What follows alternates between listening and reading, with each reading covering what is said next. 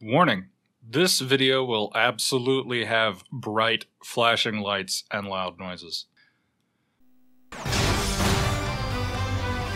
Something you should know. I'm not a real tyrannoid. Will you lose your lunch if you have to watch one more reality dating show? Is your blogs gone wild, video scratched from overuse? Then it's time to turn that dial to something a little more dangerous. Time for some real action.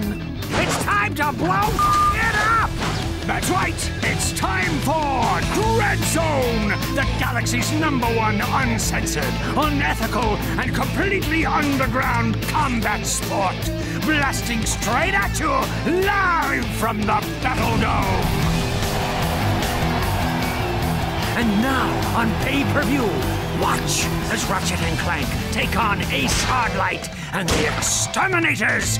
They save the galaxy 3 times over, but how long can they survive in the zone? Catch it live, right here, on Vox.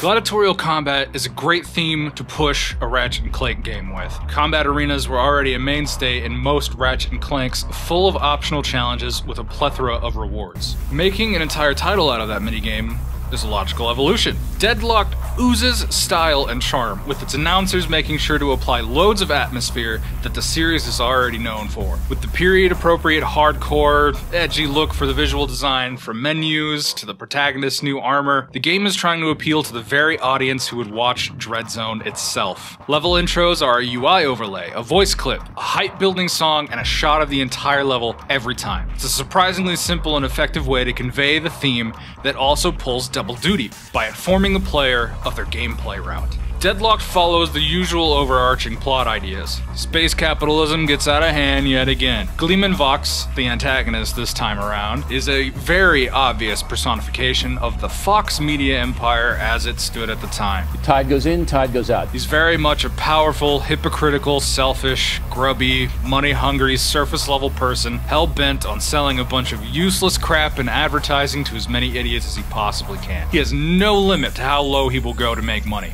Vox literally markets psychopathic murderers to children on television. The commercialization of X-Heroes sells the theme and tone to you not even an hour into gameplay. Which is a little ironic, because Ratchet himself isn't exactly a paragon of morality per se. There's a line where Dallas, an announcer for Dread Zone, says Ratchet has spent time in prison. And this is technically true. In Going Commando, he was sorta kinda arrested for attempted assassination. He's also been known to use completely black market goods in order to save the universe. In my opinion, that little tiny bit of gray area is what makes Ratchet interesting as a character. But you know the deal by now. It's your job to put an end to this sector's space capitalism gone wrong at all costs. The game is extremely simple on paper. You select a mission from a list, you do the mission. However, they're so loaded with story and cutscenes that even though this technically isn't a mainline Ratchet & Clank and it's an arena shooter spin-off, it still feels like an organic continuation. The story and characters in this entry assume a prerequisite knowledge of the previous titles. While the antagonists are entirely new, there are also many references to the rest of the series that is good flavor for returning players. The character epilogues and the extras menu is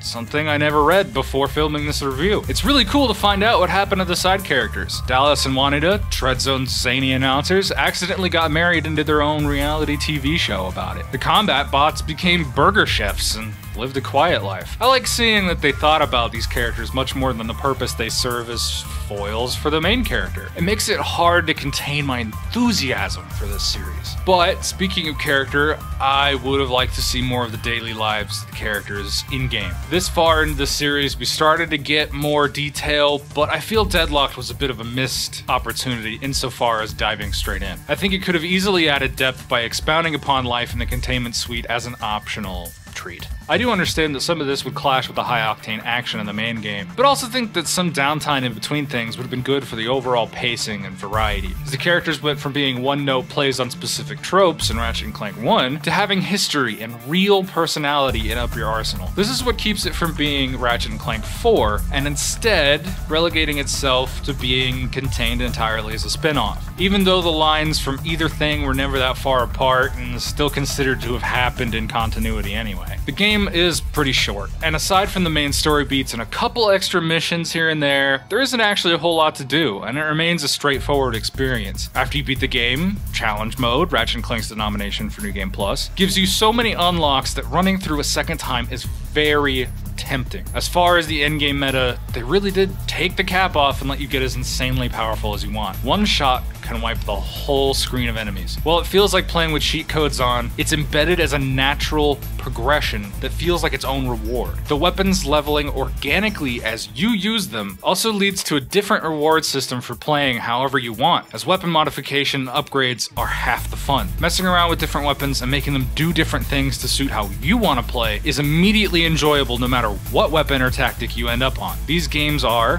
however, starting to show their age a bit, mostly because of their length and the non-inclusion of features we now take for granted. Deadlocked can be beaten in less than a day. In my most recent case, 10 hours with rapid consecutive deaths on the hardest difficulty. This isn't too bad until you consider that my average run-through time of a normal playthrough is about 5 hours. The game doesn't really need more broad level setups, but it could use more specific challenges in those levels that are optional. It could also use more optional boss fights, time trials, grab bag objectives, vehicle runs on more maps. There's a lot you could do to add more variety with what is already built into the game engine. Throw in just a few more weapon mods and you could also flesh out the current selection completely. If you find yourself enjoying the gameplay loop already, however, the weapons upgrading from level 1 to level 99 makes it so you continue to replay this game for a very long time. The vehicle sections are as polished as the rest of the weapon selection, and I wish something as fun to pilot as the Landstalker would make a comeback. The particle effects on the plasma motors by themselves could have legitimized or raised for whoever the particle artist was.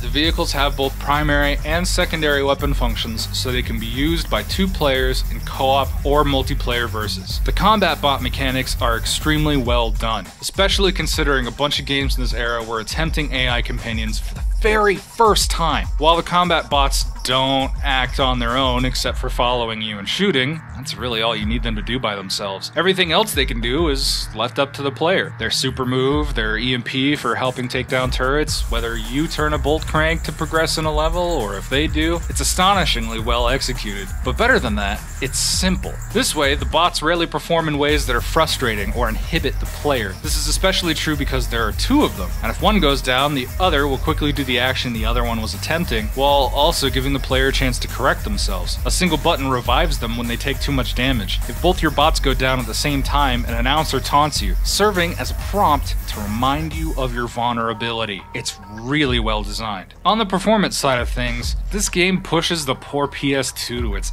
absolute limit sometimes. I don't even know how full the disc is. Because of how many things can render on screen, it's absolutely impressive that they managed to push the console this far. After a certain point, there's so much happening that you can't even keep track of it unless you spent an insane amount of time playing this and are used to what to shut out and what to prioritize at any given moment. There was one specific instance during recording where the PS2 actually just ground to a halt. It couldn't handle it anymore. As this particular mission is closing out, it spawns a massive amount of enemies, and if you don't take care of them fast enough, it actually just gives up. The second I pressed the fire button, causing the weapon's effects to go off, everything stopped. No more polygons allowed. Playing on the hardest difficulty requires patience, trial and error, and flexibility. Even then, you'll run out of ammo, a lot. Even if you played it quite a few times, you'll still fail consistently, but won't say you're not having an absurd amount of fun doing it. Everything is coming at you from all sides constantly. How well can you manage chaos?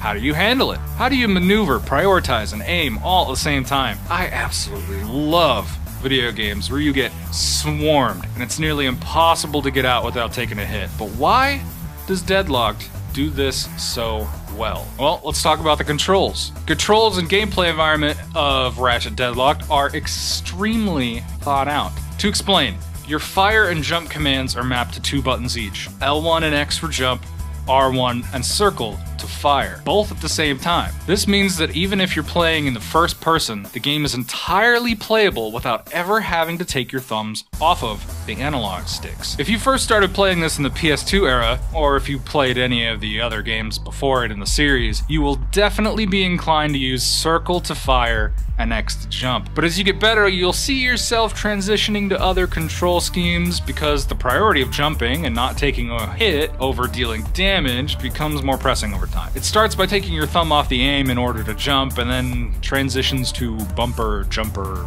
ing.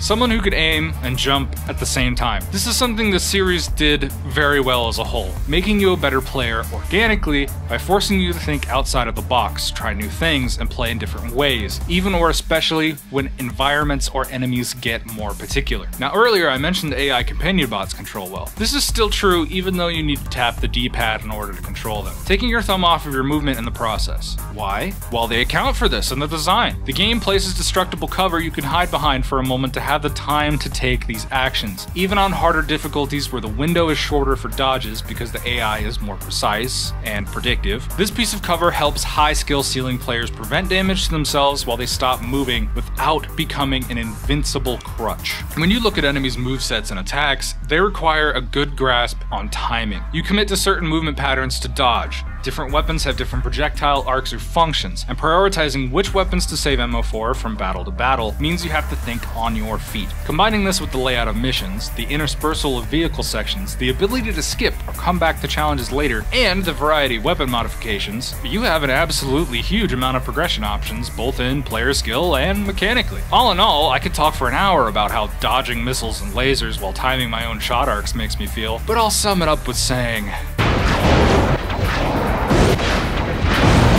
it makes me feel awesome. The impact Deadlocked had on the series was a sure sign that Ratchet & Clank was going to go in a more skill-focused direction due to how closely it resembled previous entries. What we ended up getting later on in the PS3 was not this direction, but was instead an attempt at changing the Ratchet & Clank franchise into something that was narrative-driven. This transition was messy, in my opinion, as it started with so much change that the cryosleep cutscene in the beginning of Tools of Destruction could easily be misconstrued as a time skip if you forgot the names of which galaxy was which between releases, and from there your entire perception of what's going on would be very confused. This is what happened to me up until I finally looked up the lore on a wiki while writing the script. I was finally able to answer all my unanswered questions like, whatever happened to Angela Cross? Wasn't she a Lombax? What about the Galactic Rangers and the President and Sasha and all that stuff? The title certainly didn't help. Ratchet & Clank Future. As their own games reestablish the norms of the series and feel like they're ignoring the events established in previous titles, both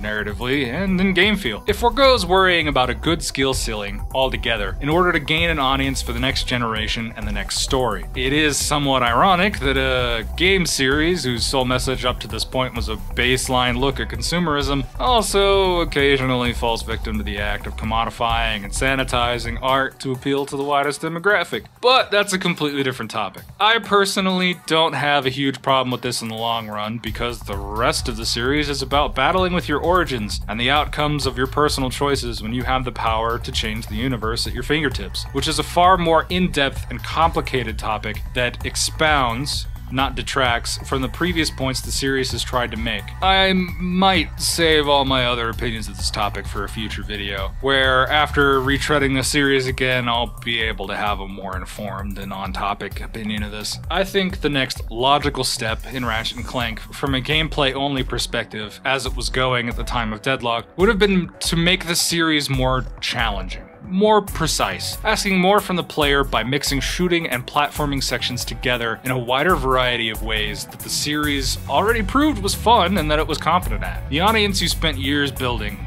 would be older now and would have the experience from playing previous titles. Insomniac already proved with difficulty selection balance that you could also foster a new audience at the same time. To get particular about suggestions, while the game at a high level does require a lot of precise dodging, there isn't a whole lot of precise platforming mixed with precise shooting and dodging at the same time. While it does exist, it is not prevalent or required to learn, and and is almost always circumvented by the player choosing to slow down. This concept of improving your skill and gear as you go is already part of the series' legacy, and would have been a more interesting direction to continue going in for existing fans. Could have been eased into over several titles, as all other mechanics in the series had already. I think if Tools of Destruction had a less messy introduction, that there would not have been such a drastic change in perspective from fans who did not keep up on the deeper lore of the series and had just played the games for their gameplay. However, it is important to understand this entire concept is what makes Deadlocked a spin-off and not a mainline entry.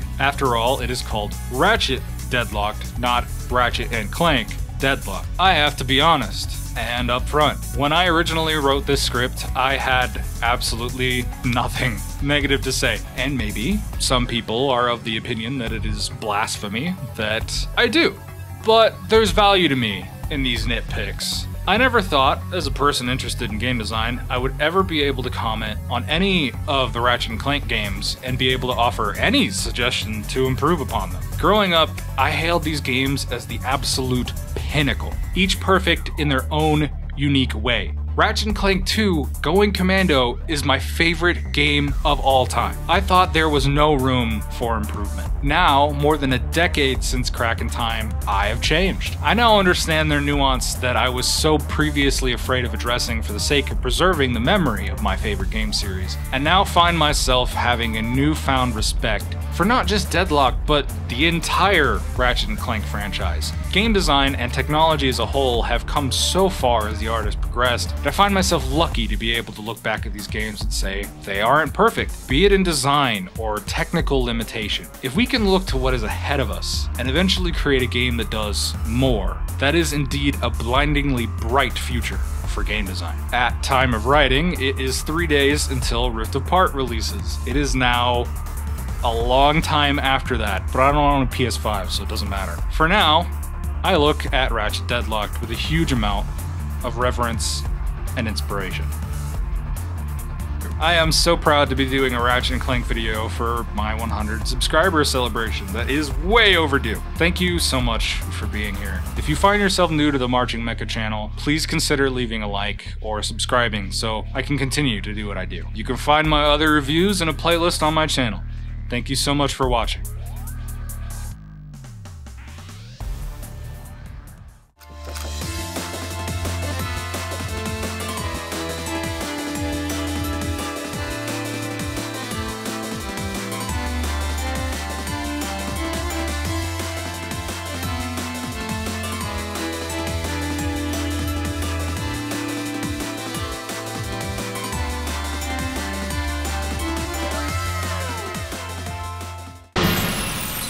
Oh, Janice. It's been so long. Too long. Say you'll never leave me again for that nasty villain, Engelbert. Oh, man!